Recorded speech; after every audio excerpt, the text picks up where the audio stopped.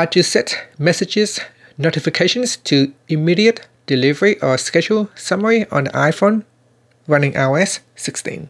First, let's go back to the home screen by swiping up at the bottom of the screen.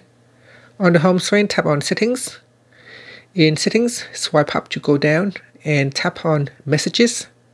Then we go down and tap on Notifications. Next, in the Notification Delivery section, select Immediate Delivery, so it will deliver right away.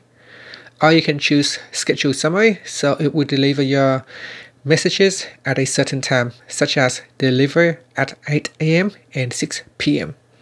So select one of the options, and then tap on the back key to go back to Settings. Swipe up to go back to the home screen. And that's it. Thank you for watching this video. Please subscribe to my channel for more videos.